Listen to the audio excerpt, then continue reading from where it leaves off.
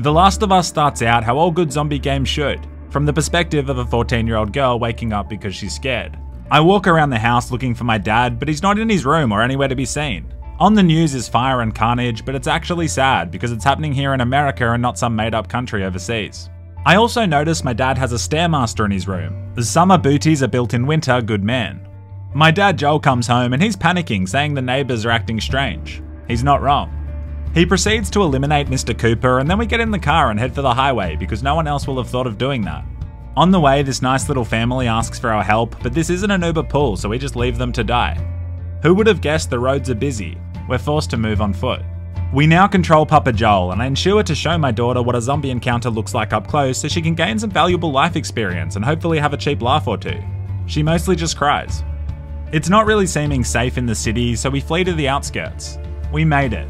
We're finally free and safe.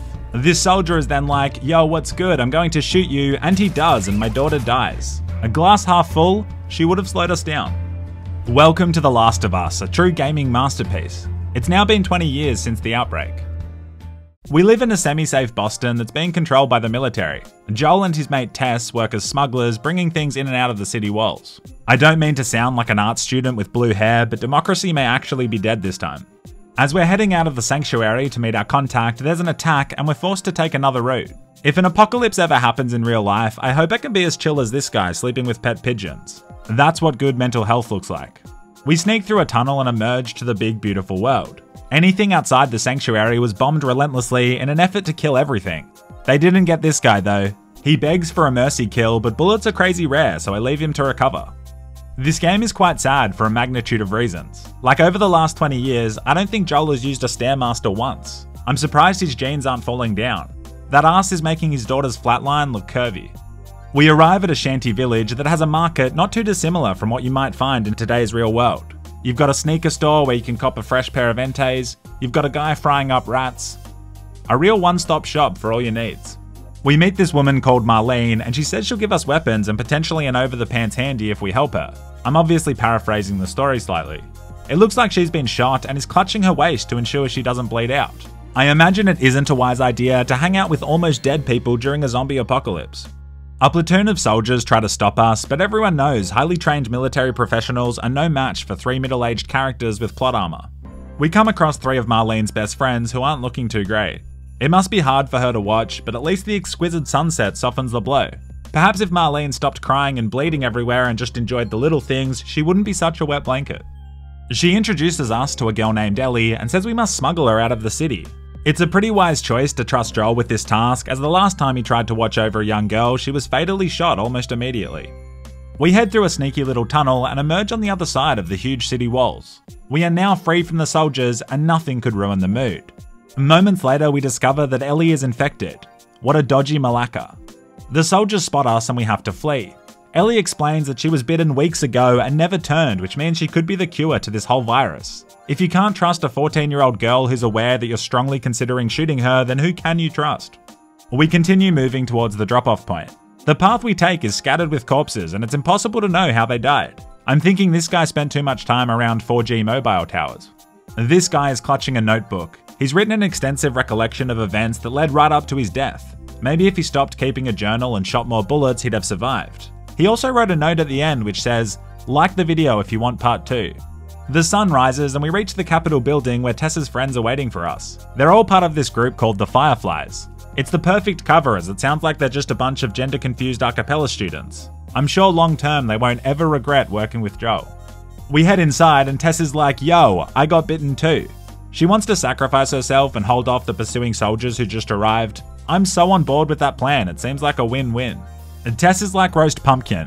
Great to have on your plate, but you're not going to miss it when it's not there. You also wouldn't bang a pumpkin. I keep a low profile, eliminating guards only when necessary to conserve ammo. We leave the Capitol building and it's a beautiful day, so naturally we head straight into the dark, scary subway station. We now believe Ellie's immunity to the virus could lead to a cure which could save humanity.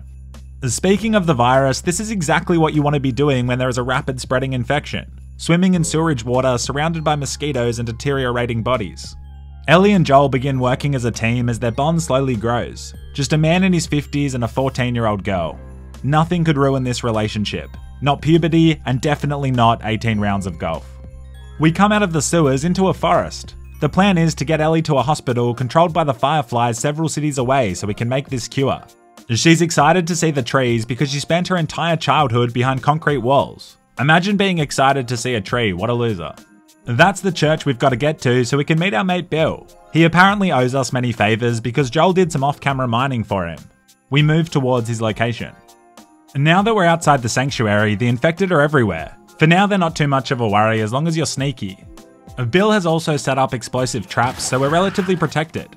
I attempt to push Ellie into one of the tripwires but she doesn't allow it. I even use guerrilla style tactics but she's less fazed by the explosion than a Syrian property developer. I swear to God 90% of this game is just using planks to cross gaps but somehow it's perfect. We continue searching for Bill. He's left these cute little signs everywhere. It doesn't even say intruders will be shot, it just says you will be shot definitively. I like that. I open a door and one of Bill's famous traps snares my leg and I end up hanging upside down in a warehouse. It's at this moment an entire horde of the undead rush the building. It's starting to feel like Bill isn't a great friend. He's almost killed us several times with traps and I was joking. The messages he wrote about shooting us obviously aren't cute, they are really insensitive and hurtful. Then, like an angel on a redemption arc, the big man appears and cuts me free. We flee the warehouse as the infected come from every direction. I couldn't find the button to pick Ellie up and throw her at the horde to buy the precious seconds we need, but we end up not having to sacrifice her, which is fine. And Bill shows us where he's been living. It's an old bar with the windows all boarded up. Clearly Bill doesn't understand the importance of natural light. It looks like he's also been playing chess by himself, which is the saddest thing I've ever seen in my life, and I was holding my daughter in my arms when she was shot. He says he knows where a vehicle is, and so we head towards that location. As soon as we go outside, another horde collapses on our position. It's more than fine though, as we have a rusty revolver with 4 bullets. The clickers get closer and closer until one of them latches onto me and passionately kisses my neck. It's really welcomed in a world void of intimacy. We continue moving through the city towards our escape. There is a pile of burning bodies which is pretty messed up. Just because there's a zombie outbreak doesn't mean we can get crazy with the CO2 emissions. Bill gives me a shotgun which makes light work of just about everything. I've also been crafting nail bombs which are good, clean, family-friendly fun. As we move through the derelict back alleys, Joel is confronted with a demon from his past. I see a Stairmaster 3000 while passing through a garage. Imagine the booty Joel could have had if he'd spent 15 minutes a day for the last 20 years climbing his way to a positive self-body image. We reach the house where the car is, and Ellie climbs into the driver's seat while we try a push start. Pretty smart letting a 14-year-old girl who's never driven and probably can't reach the pedals take the most important role of this operation.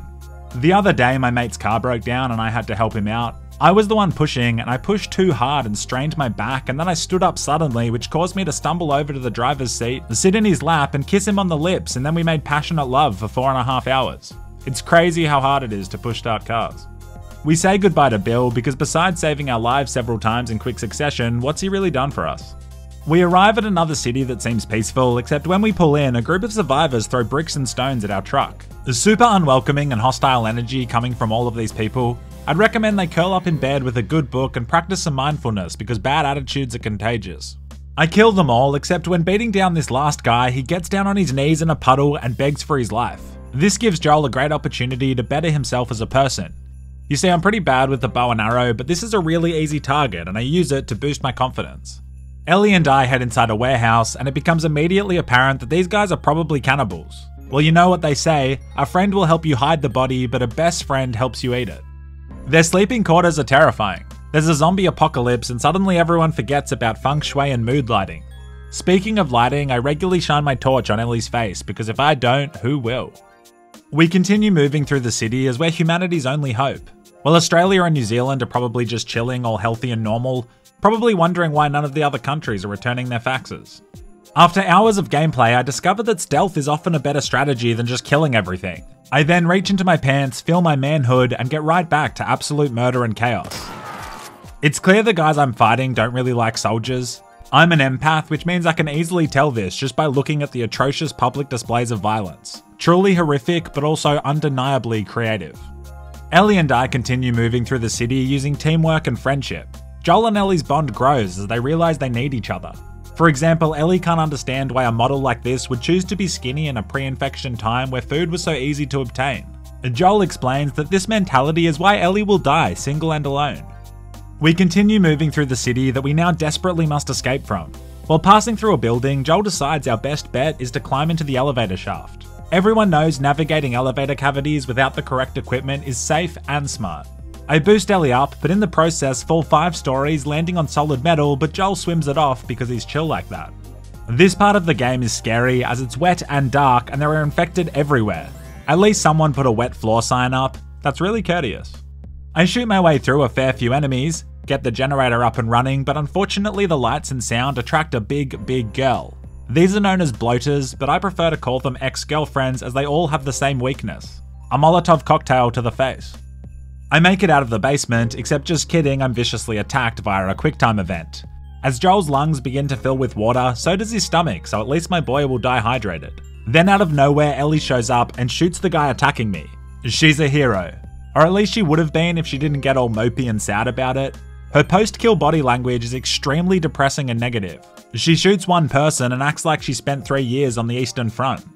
Now that she's a stone-cold killer, Joel gives her a rifle and says cover me, putting guns in the hands of teenagers. Now I know how African warlords feel. Invigorated. With Ellie covering me from the roof, we systematically take down the entire patrol. It's actually working out pretty well for Joel. His original daughter died, and then he meets this girl who is slowly becoming his new and improved daughter. The original child was annoying. She was always having bad dreams and getting shot. Ellie is my very own Chris Kyle. Right as we're planning to sneak out of the city, we meet 2 brothers named Henry and Sam. We decide we'll work together for a while. Rule 1 of any apocalypse, always trust people you've just met. Joel gets 8 hours as there's no substitute for a good night's rest, and then it's time to escape. The darkness of night allows us to sneak around easily. We even do some Call of Duty synchronized takedowns, which is a surprisingly great way to become best friends forever. The city gates are heavily defended, but they're busy taking out the infected, which allows us to creep through. We're almost home free, except then some kind of vehicle begins chasing us. Henry and Sam have an ethical decision to make, but they immediately leave us for dead. I haven't felt this betrayed since my girlfriend told me she doesn't actually ever buy me new toothbrushes, she just gives me her old ones. Of all the things you don't want pursuing you, an armoured Humvee with a 50 caliber machine gun is pretty high on that list. Our only option is to jump into the river below. Joel doesn't want to, but Ellie insists he must trust her and take the leap of faith. Hooray for metaphors. We wash downstream and get knocked unconscious on a rock. Several hours later, Henry and Sam seem to have saved us, and so we forgive them immediately because rule 2 of any apocalypse. Always forgive people quickly, even if 15 minutes ago they literally left you for dead. We all push forward together. We must get to the Fireflies controlled hospital and save the world. This game is absolutely amazing, it might even be my new number 1 of all time. I've always played on Xbox because the Stealtho boys play there, but it's been great checking out some PlayStation exclusives. If you enjoyed this video, hit like, rah rah rah, I love you, see you soon.